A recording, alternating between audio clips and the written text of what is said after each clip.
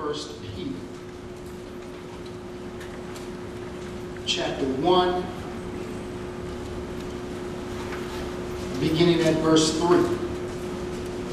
And I'm going to be reading from the New Revised Standard Version. And as is custom at this branch of time, I'm going to ask that you would stand to your feet if you are able at the reading of God's holy word. 1 Peter chapter 1. You've heard it partially read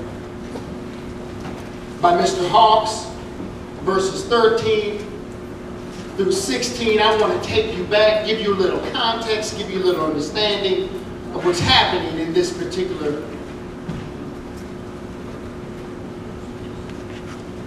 text. 1 Peter chapter 1, beginning at verse 3, reading to 16. And it reads as such. Blessed be the God and Father of our Lord Jesus Christ. By his great mercy, he has given us a new birth into a living hope through the resurrection of Jesus Christ from the dead, and into an inheritance that is imperishable, undefiled, and unfading, kept in heaven for you, who are being protected by the power of God through faith for a salvation ready to be revealed in the last time. In this you rejoice, even if now for a little while you have had to suffer various trials, so that the genuineness of your faith, being more precious than gold, that through perishable is tested by fire, may be found to result in praise and glory and honor when Jesus Christ is revealed. Although you have not seen him yet, you love him. And even though you do not see him now, you believe in him and rejoice with an indescribable and glorious joy. For you are receiving the outcome of your faith, the salvation of your souls. Concerning this salvation, the prophets who prophesied of the grace that was to be yours made careful search and inquiry, inquiring about the person or time that the Spirit of Christ within them indicated when it testified in advance to the sufferings destined for Christ and the subsequent glory. It was revealed to them that they were serving not themselves, the prophets. They were serving not themselves, but you, in regard to the things that have now been announced to you through those who brought you good news by the Holy Spirit sent from heaven, things into which angels long to look. 13. Therefore, prepare your minds for action. Discipline yourselves. Set all your hope on the grace that Jesus Christ will bring you when he is revealed. Like obedient children, do not be conformed to the desires that you formerly had in ignorance. Instead, as he who called you is holy, be holy yourselves in all your conduct. For it is written, you shall be holy, for I am holy. You may be seated at the reading of God's holy word. Need you to pray with me on this one. I want to talk to you from the subject, when the empire strikes back. When the empire strikes back. Would you bow and would you pray with me just now? Gracious and eternal God, we say thank you. We give you the praise, we give you the glory, and we give you all of the honor. We recognize, God, that we are a feeble people. God, that we need you, Father God, to bolster us up and strengthen us on every side. God, we love you. And we thank you, God, for this opportunity once again to be here in this service of worship here at Mosby. God, I pray, Lord, that as you have blessed us up to this point, God, I pray, Lord, that you would bless your servant. That you would bless, Father God, in such a way that the words that fall from your servant's mouth may fall on ground that is fertile. God, may those words take deep root in the hearts of men, women, boys, and girls, and then sprout up to be the beautiful flower that you so desire. God, we're grateful. Grateful for your presence. Grateful for this opportunity. Bless us now. And God, let us not forget your Holy Spirit that strengthens us and gives us direction and helps to transform us. God, you continue to do what you're doing in this place. And God, we will give you the glory for all that you do, all that you are. In Jesus' name, amen. Amen. When the empire strikes back, therefore prepare your minds for action. Discipline yourselves, set all your hope on the grace that Jesus will bring you when he is revealed. Like obedient children, do not be conformed to the desires that you formerly had in ignorance. Instead, as he has called you to be holy, as he called you is holy, be holy yourselves in all your conduct, in all the things that you do, every place that you step, everywhere that you go, everything that you speak. For it is written, you shall be holy, for I am holy.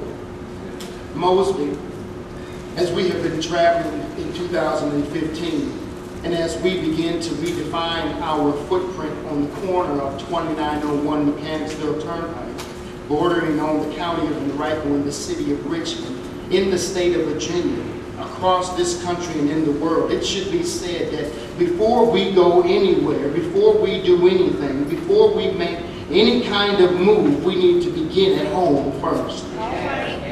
It should be duly noted by any member within any congregation that serves the Lord that to spread the good news, you ought to be right in your own house. The world we live in is now one that is surrounded by nefarious activities. That is, the kind of activities that we see from day to day are extremely wicked and criminal. In many ways, this world is unforgiving in the way it carries out its laws and organizes its own systems. Before you go anywhere proclaiming what saith the Lord, it is important that we understand what God is doing in our own front yard. For many of you, you know what is happening in and on the streets and on and in your own communities. For you could write your own script. All you would need to do is pull out a pen and pad and go ahead and look out your window and see what is happening. And these systems that we see from day to day, the political, the legal, the financial, the educational, social, and religious, they come and go. They rise and they fall. They ebb and they flow. Even though one system fails, I can guarantee that there will be another one that rears its ugly head. Just this week, a system failed. A system fell in South Carolina. The South Carolina legislature determined that it was unconstitutional to fly the Confederate flag on the State House grounds. An empire has come down. But even though this empire has come down, there will be another empire that raises on up. I say this because when you mess with the social and financial infrastructure within a deep-rooted system, you begin to mess with fire. Don't mess with nobody's money. Don't mess with the way people live. Don't mess with the way that they do things. People don't like you attempting to alter their existing structures of existence. Structures that have kept people's lives easy and predictable throughout ages. In other words, leave my house alone because we've been doing it well for the past 400 years. And I don't need you to come in and try to take down what I begin to believe or what I have believed in for all this time. Bringing down the Confederate flag is just a few roots within a complicated network of the root system located within the empire. Empires are difficult to bring down, and it is only with conscientious efforts God desires them to be. We need people that are willing to tackle the more difficult issues that are raised beyond taking the flag down. The question becomes, and James Robinson Jr. stated it well on his Facebook page, and I quote, "How do you legislate removing the flags that still hang in the living rooms and the hearts of far too many in this country?" I can remove the flag all day long, but if there is no plan to begin furthering the healing in this country, then it will be difficult for this country to remove the hatred that harbors against those particular individuals and groups. I can take it down, but what do we do with those individuals who are still flying it on their trucks, still putting it on their bumpers, still buying and doing what they think God has them to do? And here in this text is an empire that seeks to bring down a particular group of people. The people in question are the Jewish folk who have converted from Judaism to Christianity. And because of this, they have fled from their Roman Empire into secluded parts of the country. They are exiles, if you will. An exile is a person that has been removed from their native land and caused to live in a foreign country. So here we have a people that can no longer live in their native land because of their faith, because of what they believe in. Peter, the author of this letter, writes to encourage these fellow Christians experiencing continued suffering for their beliefs in a Savior named Jesus the Christ. They believe in Jesus. They once believed in the Jewish customs, but now they understand that now Jesus comes and is the Messiah that was prophesied to come, and we believe him. And so because they believe, because they walk with God, because they believe in Jesus, they are secluded and relegated to different parts of the country outside of where they normally live. Does that sound familiar? Peter, the author of this letter, writes to encourage his fellow Christians experiencing continued suffering for their beliefs in a Savior named Jesus the Christ. It is at this time that the Emperor Nero was ruling with a very heavy hand. Nero Nero is the sixth of 12 rulers that is found to be in Rome. Nero is one of the most brutal dictators of all time. Just when you thought things were going to get better in your situation, a Nero-like type of person enters into your world, makes things a little bit difficult, and you begin to wonder whether or not this thing that we do, this faith thing, walking with God, doing what God has called us to, you begin to wonder whether or not I can face the Neros in my life. And it is under Nero's rule that he institutes the beginning of Rome's official persecution of the church. But look at the dynamics swirling around in the text. You got to look at the context. Not only are the Jewish Christians being persecuted by the Roman Emperor Nero, but they are also being persecuted by the Jews. They are also being persecuted by their own families. All of these Jewish Christians would likely be misunderstood. Some would be harassed, and a few would be even tortured and even killed. Three entities: Roman, Jews, and their families. And let me pause right there and say this. This text helps us to see that empires are not just on the outside, but empires can be erected right here in the church too. When my family starts messing with me and doing things to me, I begin to see and understand that there are empires that are erected in the church and continue to keep me down. I ain't even got outside of the church yet, but there are folks and there are people and there are things, there are ideologies, there are structures, you all can hear me, that continue to dismay us, continue to derail us, and go in a different direction. Look at the breakdown of all three empires. The Romans didn't like them, the Jewish Christians, because they failed to follow and obey the emperor's laws. Jews didn't like them because it made them look bad in front of other fellow Jews.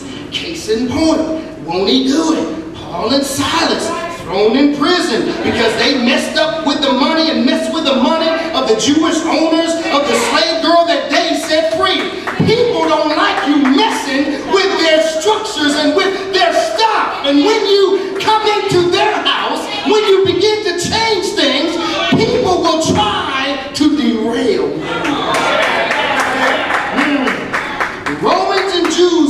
persecuted them, but also their own families hated on them too.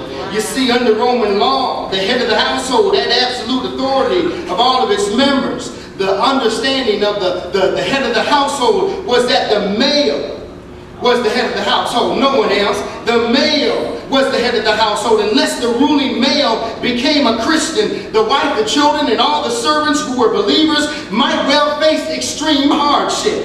And someone needs to hear this. When you serve the Lord, your own family might be placed in jeopardy. And there may be some things that you have to sacrifice, even in your own home, to do what God desires you to do. Things ain't always going to be easy for you when you convert your way over to Jesus the Christ and to continue to follow in his ways.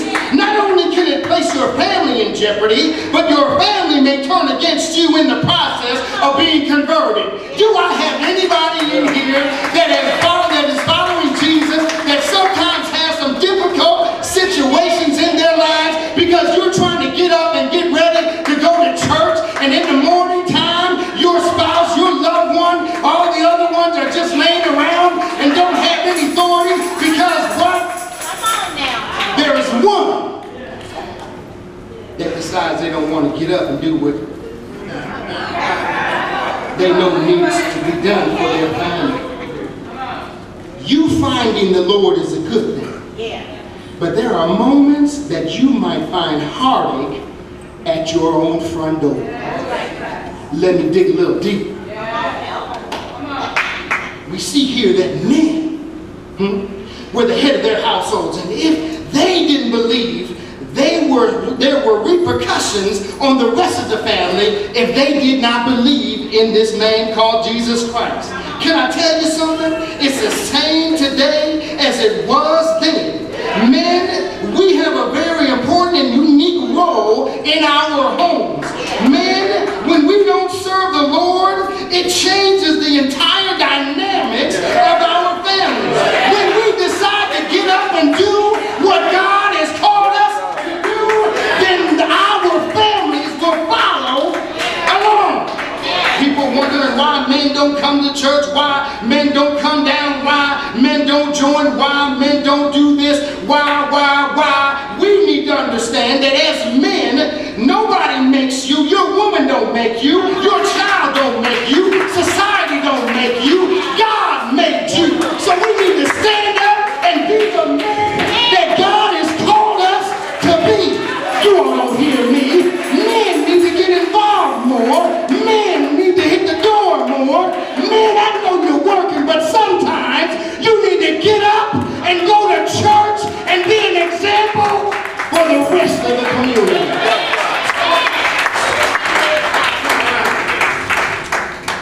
When we choose to follow in the world's way of manhood rather than God's, things will shift downward.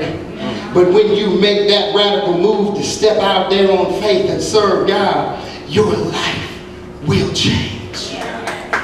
So your family could be the empire that you fight against. Human nature is funny like that. Some folks feel that their power rests in the ability to control others. And the minute they lose that control is the minute they begin to turn up the heat in your life. The minute that you begin they begin to lose control, that's the minute that they begin to say, oh, something has shifted. And I've got to do something in order to make you stay beneath my thumb. The text is clear. When these Christians don't do what we command them to do, when they don't obey the law, when they cease to be the person created by God, and now the problem is with the empire. The empire may come and they may strike back. In other words, when you mess with empire, when you're doing things that are against the laws of society, then you begin to mess with the program. And when you mess with the program, you might find yourself in a very heated situation. Allow me to let you in on a little secret. The Bible says that who the Son has set free is free indeed. When Christ enters the equation, I'm free regardless of what you say or what you do to me. You can beat me, you can talk about me, but you can't touch my soul. And I won't be brought, I won't be brought, I won't be brought, and I will not compromise for my convictions. I believe what I believe because I know that God has done something in my life, and when I begin to walk in that way, when I begin to do what God has called me to do, you can do and say all you want to do, but you don't know where I came from. You don't know my story. You don't know how God has blessed me. And this may sound strange to some and odd to others, but very real in the sense in saying that as you follow God, rest in the Savior, and you move by the Holy Spirit, you will find that sometimes the empire will strike back. Come on now, the empire, any empire in your world, doesn't like to see you function on your own. Empires exist to profit off of you. Empires exist to keep you in your place. Does that sound familiar to anyone? Empires think that they have it together, but in their world they are really insecure about who they are, so they engage, come on now, in petty squabbles, they engage in power plays, they engage in over-under behaviors, and when we engage in behaviors like this, we find ourselves split, separated, and broken. When I begin to play a power play on you and begin to think that it is my position that makes me who I am, then we become split. Then we become separated. Then we become broken. Over-under behavior struggles to get into position or an office rather than positioning myself to be a vessel used by God. Come on now. Some of us, we think that because we have a certain title, because we have hold a certain office, that because of that title and because of that office, that we have the supreme power. And the minute that someone begins to threaten my existence of my power, perceived power, then I'm going to do whatever it is that needs to be done to get you and put you back in your place where you need to be. Come on. Come on. Come on now. And then we begin to fail to realize that God is the one who ordains our steps. God is the one that positions us. God is the one that places us and gives us what we need. Now come here. Back to the text. And right here, in the middle of navigating personal and public empires, is a man by the name of Peter who writes with a bold and soothing pen to ease the pain of his fellow sufferers. Peter, the rock of the church, one of Jesus' favorites, the one who knows firsthand about pain and suffering. He writes in that first verse to God's elect, exiles scattered throughout the provinces of Pontus, Galatia, Cappadocia, Asia, and Bithynia, who have been chosen. You have been chosen according to the foreknowledge of God the Father through the sanctifying work of the Spirit to be obedient to Jesus Christ and sprinkled by his blood. To these exiled people, he says, grace and peace is yours in abundance. I don't know about you, but when I'm going through this situation,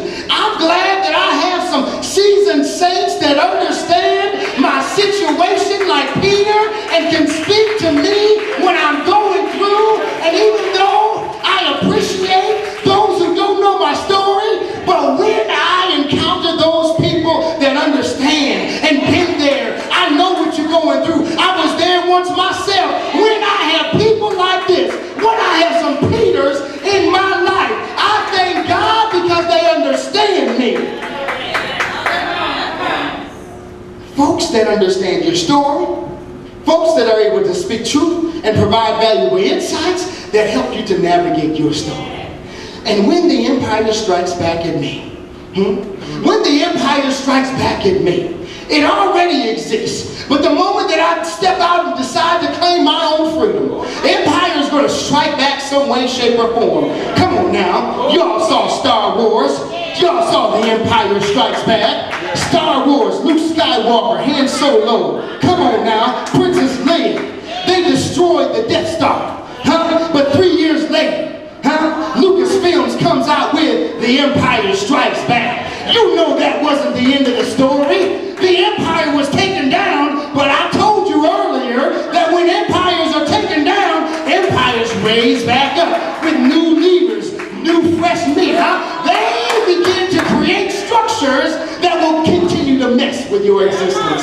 And that's what The Empire Strikes Back does. That's what happened in that movie. That's what happened in that movie. The Death Star was being built, but Luke and Han Solo, and Princess Leia, they had an operative effort in order to thwart what Darth Vader and Emperor Palpatine was doing. Yeah.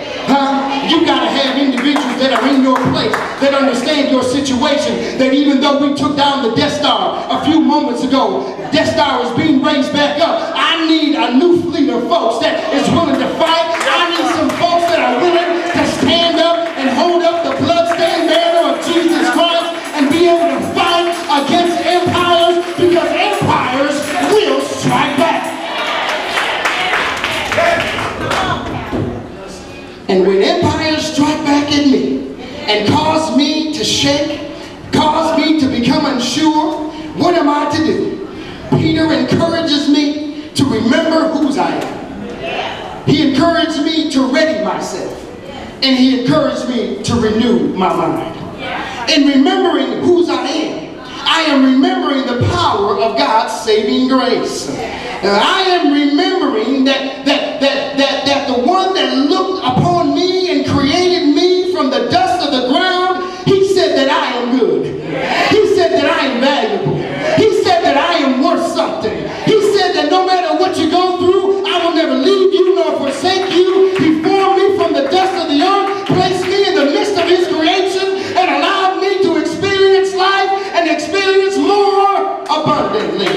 The text says in verse 10, it was concerning this salvation, the salvation that helps me to remember where I came from. It was concerning this salvation that the prophets made careful search and investigation, and they prophesied about this gift which God would give to you. They tried to find out when that time would be and how it would come, but God didn't reveal it to them. This was the time to which Christ's Spirit in them was pointing. This time, the thing that you're going through right now, the things and people that you are dealing with, the emperors in your life, the things that continue to pull you down, the things that continue to thwart you, God said, I already knew that you were going to go through this, and because of that, I want to send some folks that understand your situation. Y'all don't hear me. God already knew what you were going through. So God wants you to remember your salvation. Remember where you came from. Remember who it was that brought you out. The Spirit that was in them, the prophets, was the same Spirit that moved upon you in your situation, because they already said that it would be done.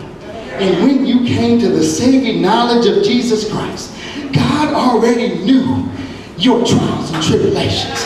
God already knew that you might have some hospital situations.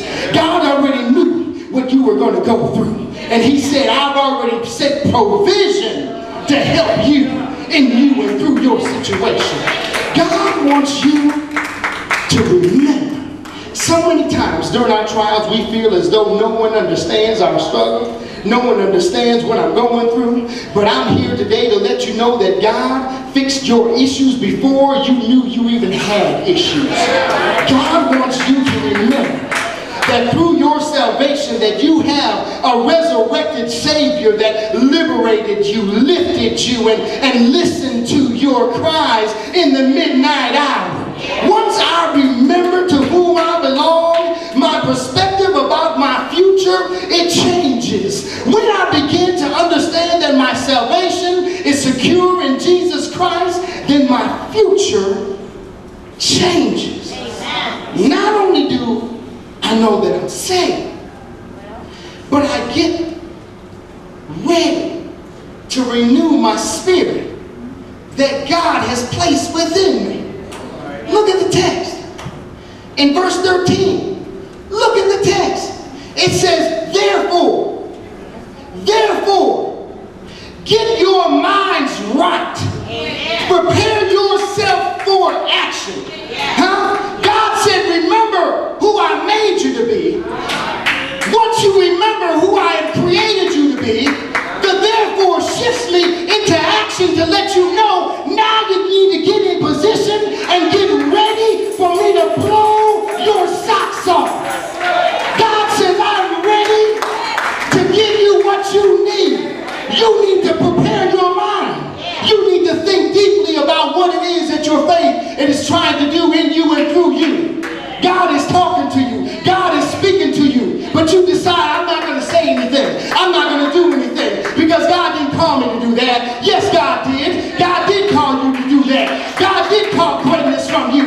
God did put a spirit of love and the power in you. And you can do great things. God wants you to remember. But once you remember, he says, I need you to get ready and renew your minds. In other words, I position myself to deal effectively with the empires in my life. Because I know there are going to be some times when I'm going through and I need to be reminded. Empires seek to diminish, devalue, and destroy those under its thumb. To renew, come on now, to renew means to resume after the interruption. Mosby, I told you in the beginning, in the introduction, I said that we're going someplace. Back in December 31st, 2014, I said that there's going to be a place that we need to go. Because there are some places that we need to go to do ministry. And we need to keep it moving. To renew means to resume after the interruption. You call Christ Davis to be your next pastor. Oh, come on now. To renew means to resume after your interruption. What are the interruptions? Death, disappointment, dastardly deeds done by devilish spirits, individuals that don't want to see the church move. When you renew, when you get yourself ready, when you begin to recognize that now my interruption is over and I know that God is going to do some great things in me. Do you all hear me? Do you all hear me? To renew means to resume after the interruption. Oh, there's been some interruptions at Mosby over the past few years. God has not taken you to where you thought you should be. But now, July 12th, 2015, God is just reminding you to renew your minds because the interruption is over.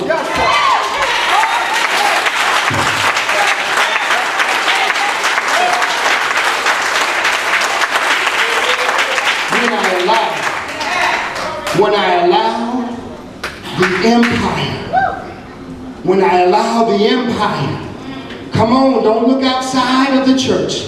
Look right here in the church. When I allow the empire, the people, the places, and the things to hold in me and take authority, it leads me to places where I ought not dwell. Come on now. What are those places? Places that lead me to anger. Places of frustration. Places of grief. Places of pain. When somebody said, just get over it, I just can't get over it. I need some balm. I need a balm and Gilly. I need somebody that can soothe my pain. I need somebody that can renew my spirit, because I don't want to dwell in anger. I don't want to dwell in frustration. I don't want to be grieved all the time. I don't want to constantly be in pain. We need to reestablish the relationship that we have with the Savior, because when he saved us, he said that I will never leave you nor forsake you. I may take you through some interruptions in your program, in your life, but when you begin to understand that you renew your spirit, get your mind right, I'm going to take you to a place where you never thought you could go before.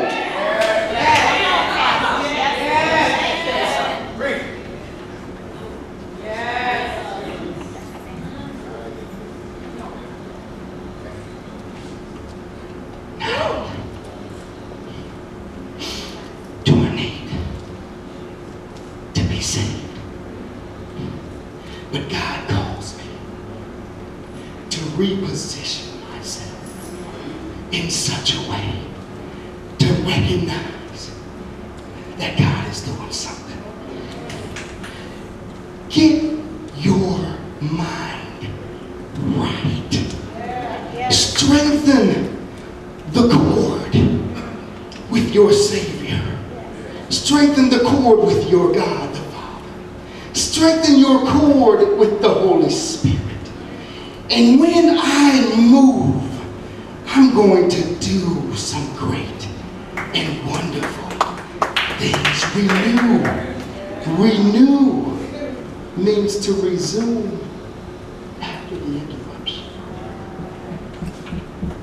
The places that I'm in right now, can't stay there. The anger, the frustration, the pain, the grief. Sometimes, let me put my therapist hat on. Sometimes you need to connect with the pain. Someone comes into my office with a traumatic event that they've experienced in their lifetime. Something that they've been through, some form of abuse, whether it's physical, sexual, emotional.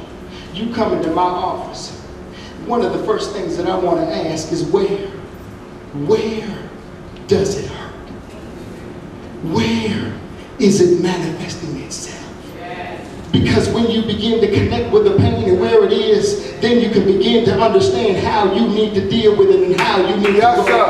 By me becoming face to face with the pain and the anger that I'm going through. When I come face to face, it encourages me and strengthens me and lets me know that each time I decide to face it, each time that I decide to take down a brick, each time that I decide to take down a pillar, each time that I decide to take down a piece of the wall, it becomes easier for me to deal with. And sometimes we need to deal with those things in the church. Where is it that you hurt, church?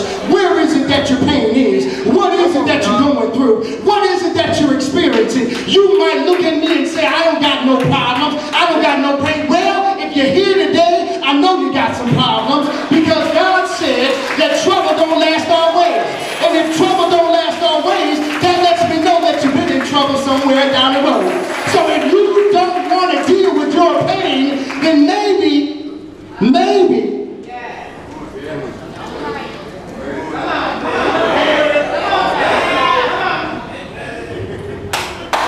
connecting with the pain helps me to focus on the wound and then apply the correct remedy. The appropriate ointment is necessary for a sustained healing. I used this particular illustration. When you talk about where you're hurt and what you're paining with and what you're going through. I remember in Bible study, some may remember, but we were talking about the Good Samaritan. And the Good Samaritan had some ways in which he was providing healing to the individual that was struck down by the wayside. When the Good Samaritan pulled out his oil, he began to anoint. And he began to pull out the oil and the alcohol. And he began to pour it on the wound. He began to rub in that place that was hurt and that was full of pain. That took me back to when I was a little boy. Even though I had a chest cold and a head cold, it wasn't that I was on life's deathbed.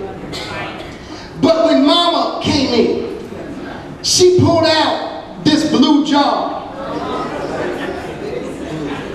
called Vicks. She opened the top, couldn't breathe, couldn't smell nothing, chest felt all tight. Mama began to undo the Vicks jar. Mama didn't just take a little dab with a Q-tip, but Mama dug her whole hand down in the Vicks. And excuse me, Deacon Sampson, but Mama took the Vicks and she put it right chest. And she began to rub my chest, only like Mama can. Some of y'all know what I'm talking about. Mama would come in the room, dip up that big sack, begin to rub it around, begin to make you feel like you were new again. That's what God does to us when you begin to connect with the pain. God He has a hand that reaches down through the portals of time and touches you when you needed to be touched the most. He cures your soul. He makes you brand new again. He positions you to do the things that He has called you to do. Being renewed helps me move to a place to understand God as one that extends for a further period my validation of salvific certification. In other words, I'm saved. His grace sustains me. God's taking you through so that you will understand Him in a deeper way. See, some of you are so distressed and dismayed that you feel as though God has forgotten to renew your spiritual contract.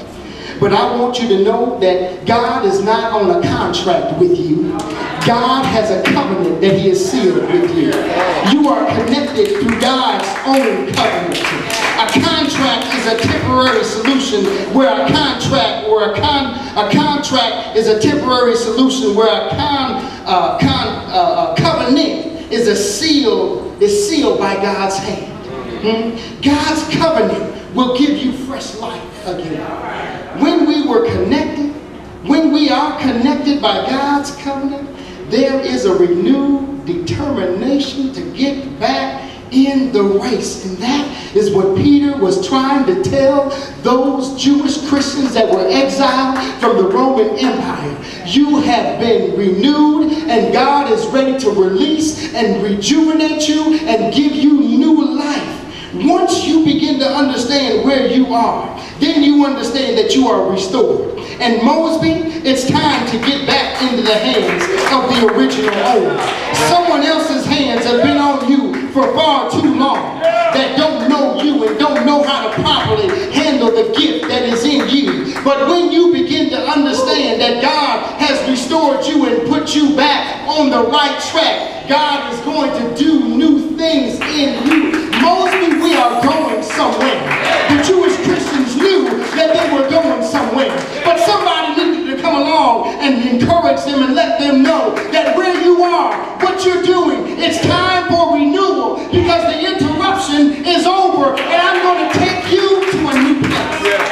God is ready to bless you. God is ready to move in you. And God is ready to take back what the empire tried to take in the first place. Amen. Amen. God is up to something.